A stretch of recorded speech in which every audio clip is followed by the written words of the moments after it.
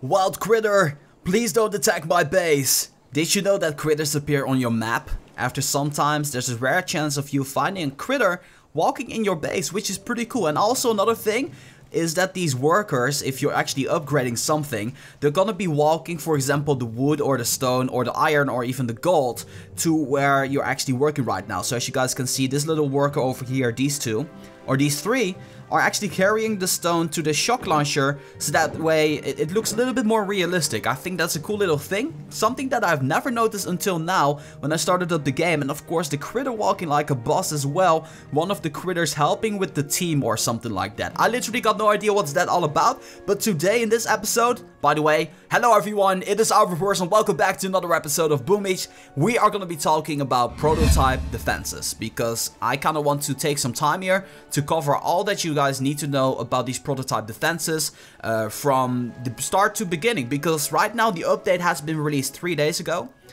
or we're on the third day right now.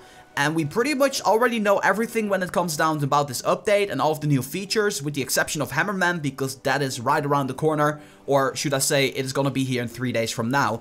Regardless of that, I still kind of feel that some of you guys out there might be having some questions when it comes down to the prototype defenses. For example, what to focus on, which defense is better than the other, and what exactly they are doing. So that being said, in this episode I'm going to explain everything with you guys, and we're going to be starting on how you can get started on getting yourself some defenses. So what you need is obviously a weapon lab. I don't need to explain this, but this is unlocking on headquarters level 15.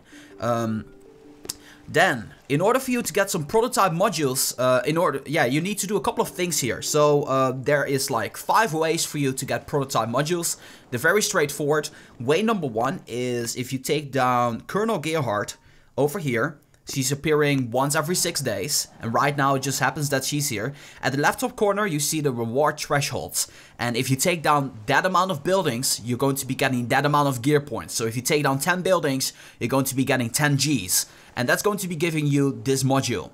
If you take down 70 buildings, you're going to be getting 2 again, on top of what you already had. And if you take down 150 building, which is also blowing up the HQ, you're going to be getting all of them. And this is known to be the best way for you to get your rewards, like your prototype modules. So you might want to be taking this one a little bit serious.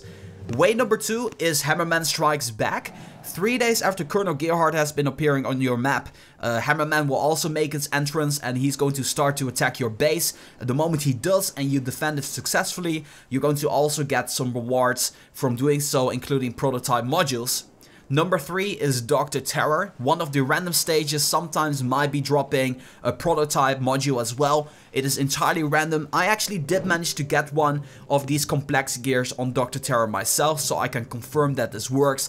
But there's no set drop rate. It is very rare, intentionally, to get them. But if you do get them, it's pretty cool. It's like, in my opinion, getting like a crystal or something like that. Way number 4, taking down an NPC base, and way number 5, taking down a player base. So those are the 5 ways to take down to actually get yourself some prototype modules. And if you don't know what an NPC base is, it's basically a base that is not controlled by a player. And of course a player base is what we are players. If you destroy a base of an opponent, you have a chance of also getting some prototype modules. So that being said, which weapon is the best and what do they do? Well, the shock blaster is actually really good, but also is the laser beam, and also the damage amplifier, and the doom cannon. In short, they're all really good, they all got their great perks, but they all got different side of effects that I actually want to share with you guys. So let's start off with the shock blaster. So the shock blaster actually has the ability to shock. The shock blaster shoots shock bullets at a high rate of fire, dealing heavy damage and stunning the target. Essentially what a shock blaster is like a shock launcher. And the funny thing is, I think, at least, I'm gonna show you guys a little screenshot right now. The shock blaster has about the same type of range as a shock launcher. So basically you're getting a free shock launcher on there as well, and that shock launcher is gonna be doing more damage than a regular shock launcher, and it's gonna be shooting faster than a regular shock launcher as well. So you might want to be considering picking that one up. The next one is the laser beam. The laser beam is actually a really nice weapon out there, really nice defense. It shoots a laser beam in one direction. So for example, if one unit gets within range of the laser beam, which by the way I'm going to show you guys what the range is, it's incredibly crazy as a matter of fact. So let's go to Colonel Gearhart's base, and there's 2 laser beams on here. You got one over here. And look at that range. The moment a unit walks in here, it's going to be shooting that laser beam, and it's going to be holding that position for 2 seconds. So for 2 seconds, everything that is coming within the laser is going to be getting some damage. So let's actually resize it to see how much the range is. So it's about the screen right now. And over here we got a level 3 one as well. And as you guys can see, it has the same range, or maybe even a tiny bit more than the laser beam level 2. So that is what the laser beam is doing. It is doing a lot of damage over time, and yeah, it's just doing a lot of damage.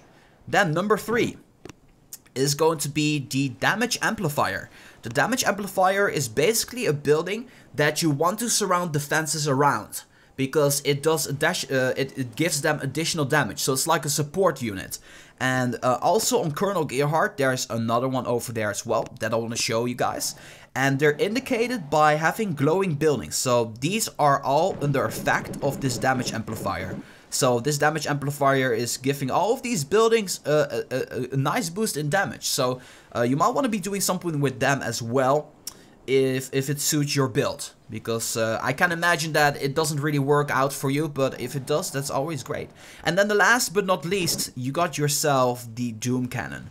Now the Doom Cannon is ridiculously overpowered. I would say it is like the big brother of a boom cannon. That's why it's called a Doom Cannon. So it kind of makes sense, right? So the damage of a level 1 Doom Cannon is 7,500 in one shot. So it basically takes down everything with the exception of a Scorcher. So it's definitely packing a punch quite a bit, and it goes crazier as the levels goes on. So once again, a little recap.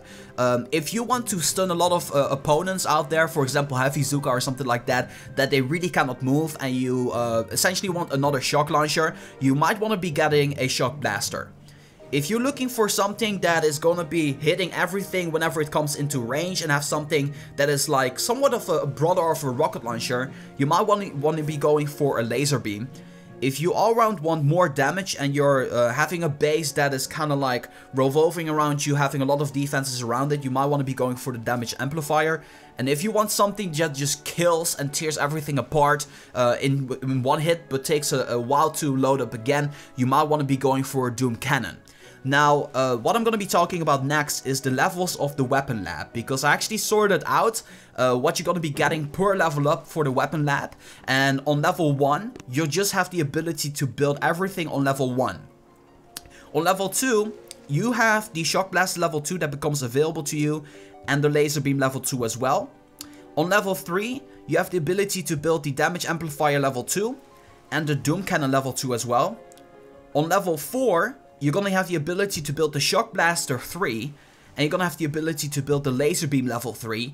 And on level 5, what you're going to be getting is the ability to build the Damage Amplifier level 3, the Doom Cannon level 3, and you have the ability to place a second prototype defense into your base. So that's basically all that covers about the prototype defenses. I hope it helps you out. Like, I know for a fact some of you guys actually did ask me about how they work, and I hope you get a nice view about how they work right now. It's very straightforward as a matter of fact, but all you need to do is kind of like decide which one fits your base a little bit better. And also, if you happen to get a lot of one material or one prototype module, you might want to be saving them up for something a little bit better. Because, for example, if you want to be getting yourself a Shock Blaster and you only got complex gears, if you take a look at the 3rd level, it requires you to build 12 complex gears. So, check that out as well, like see which one is better for you, and you might be getting something that's a little bit more powerful, but something that you didn't expect to be getting. So always keep your options open, because if you got, like, for example, a Doom Cannon level 3, this is gonna be very powerful. Also, I want to point out this: all of these buildings have a ton of health. They start off with 15,000, going up to 20 and then 25. And if we compare it to, for example, let's say a Shock Launcher level 1, it has 7,000, so it's also another defense being added to your base as well, which is actually also a little bit of a wall. So I hope this little guide helps you guys out with your decisions. Let me know down in the comments what you've already been getting, and if this guide actually did help you out. And that being said, I just want to thank you guys so much for watching, and as always, make sure that if you guys like this video, to boom, give it a thumbs up. And that being said, this has been Reversal for Boom Beach. I'm gonna be signing off, and I'll see you guys in the next one.